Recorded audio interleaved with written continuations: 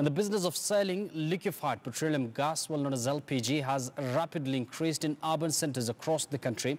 Simon Dhango, who has been in the business for the last 4 years, has created the VITE GAS delivery app. This app was born out of several challenges he faced while in the sector. Take a look.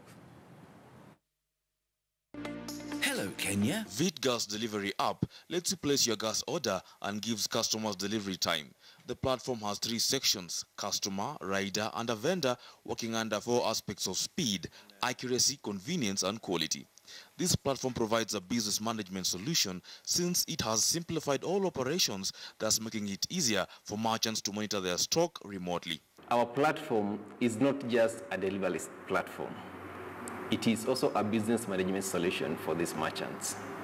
So what we are giving them is a solution that will enable them to run their business professionally. They'll be able to monitor their inventory. It's going to generate their invoices, the receipts, and also gives them an option to monitor their business remotely. For example, if I'm running an LPG store, I don't need to be at that shop all the time to know what is going on. I can be able to monitor all the orders that are incoming. I can be able to, I'll be notified when the payment is done for those orders, and I'll be able to see where my riders are at any time. Customers have the option to choose any gas brand of their choice in line with the Energy Bill of 2018, which proposes that a customer will only get one brand of a particular gas that matches their gas cylinder. VITE app has then taken a step to register verified vendors on the platform to provide quality services to the customers.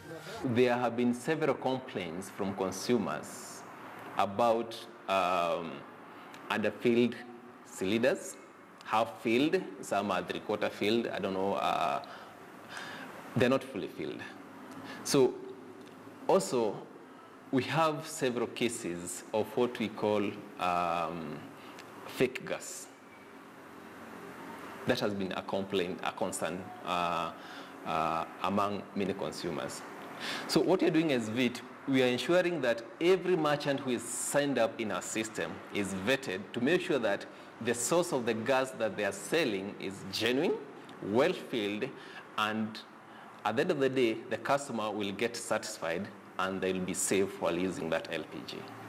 According to the Kenya National Bureau of Statistics, liquefied petroleum gas consumption increased in 2018 from 1,555 tons to 1,805,000 tons, registering 20.9% rise in consumption compared to other products such as charcoal, kerosene, and electricity. We have 2 major categories. It's either you're doing... Being a young innovator, Simon says that once he has managed to service Nairobi and its environs, he will move to other urban centers across the country. He has also identified other countries where he hopes his business will work.